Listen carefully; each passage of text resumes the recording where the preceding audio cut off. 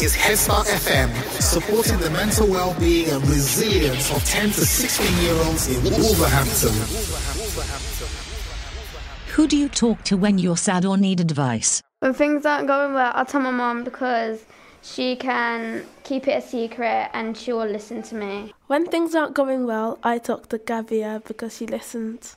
When things go wrong, I talk to Sarah and my family because they all listen really well. I talk to Gavia because when I have a problem, she knows what to say and she helps. I talk to Sarah and my parents because they all know what to say back and would help me go through the problems. When things go wrong, I talk to my big sister because I always know that she will make things better for me. I can put my faith in my mum because she tells me what to do after I've explained the problem to her, and then she can give me further advice on what to do exactly. So it's like having a bit of guidance. When I know I've done something wrong, I can just go to my mum and say, "Mum, I've done this, what do you want me to do?"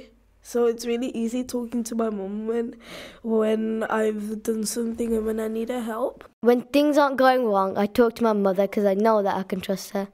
The person in school I will talk to is Miss Shuka because we have one-to-ones, and the person who I would talk to at home is my mum, or whether I'm at my dad's, it's my dad. Because my mum always understands more, and my dad, he solves them sometimes. I would talk to my mum because she helps me get through things. I would sit down with her and she would tell me if I did something wrong, she'll tell me why it's wrong and why I don't have to do it again. But if I'm feeling down, she'll make me feel better and will understand why I feel down in the first place. I have loads of friends, but the three people I'd put my trust in is my best friend, and my best friend Shanae, Frankie and Nicola. I'd put my trust in all of them three because I can trust them, and if something's going on in school, I can just tell them and say, "Okay, Nicola, Frankie, Shanae, this happened. What I'm going to do is, can you help me?" And they would give me advice on what I need to do next instead of pushing me into the problem. This is Head Start FM. What makes you proud?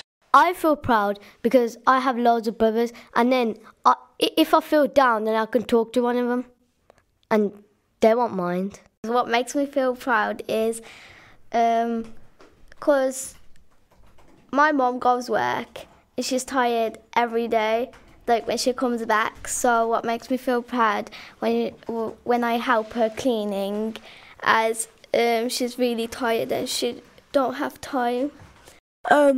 What makes me feel proud of myself is I have a little sister and a little brother at home. So whenever I teach them something and then they go off to my little sister, whenever I teach her something and she goes off to school and does it and she gets an award for doing it, it makes me feel so proud because I know oh, I'm the one that taught her that. I'm the one that showed her actually how to do this. So I feel really proud.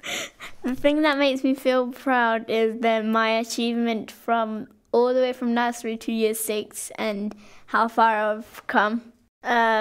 We had a really big exam at the start of year 6 and I passed it. I feel proud that I have a sister to actually help me on my maths and studies, to help me get better on moving on in life. I feel proud when I get a gold award or Miss that says something good about my work. I feel proud when someone compliments me and when I get an award. Another thing that makes me proud is helping my parents when they need some help with my sister. This is Head Start FM. And what makes you happy? I'm happy that I have a brother who can help me sometimes and play games with me, not always on his phone. He can sometimes come downstairs and play games with me. The thing that truly makes me happy is staying with my friends and staying with my family. The thing that makes me truly happy is staying with my friends at school and my family. What makes me truly happy is how grateful I am for my parents and what family I own, since they always help me, and whenever my dad's at home and he's not working, we always go somewhere nice like Bridge North, Birmingham, and sometimes we even go near Bentley Bridge for some bowling. So that's what makes me truly happy, that I have such grateful and thankful parents. What makes me truly happy is when my sister comes to my dad's house and we play together and we just watch TV, and sometimes we go back to her house and we just play and have fun with each other. What makes me truly happy is when all of our family are together, and when we celebrate things like birthdays, and when we're all together and have some fun. What makes me really happy is by sometimes being like lonely, like in quiet space, because in my house there's lots of noise and everything, so it's nice to be like in a quiet space in my own room and everything. The thing that makes me truly happy is having my family and friends around me. What makes me truly happy is seeing my friends and family around, just as Frankie said, because basically my family are weird but in a good way. So every time I come home to see them, they have this sunny disposition that just makes me feel warm inside whenever I see them. So I really love my family. Whenever they make me truly happy.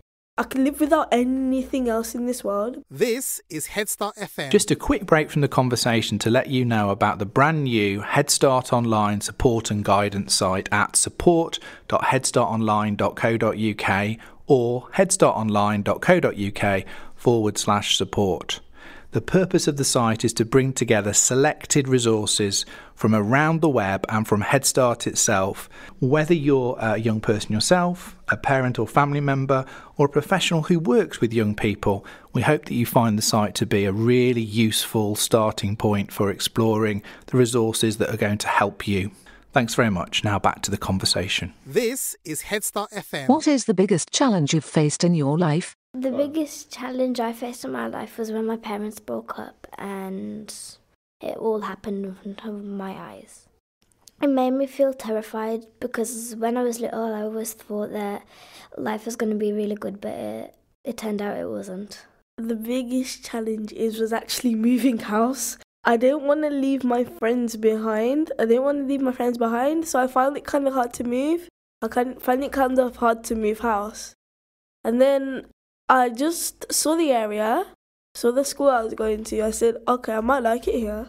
You never know, might like it here. I moved from London to Wolverhampton. My biggest challenge that I faced was that my cat died.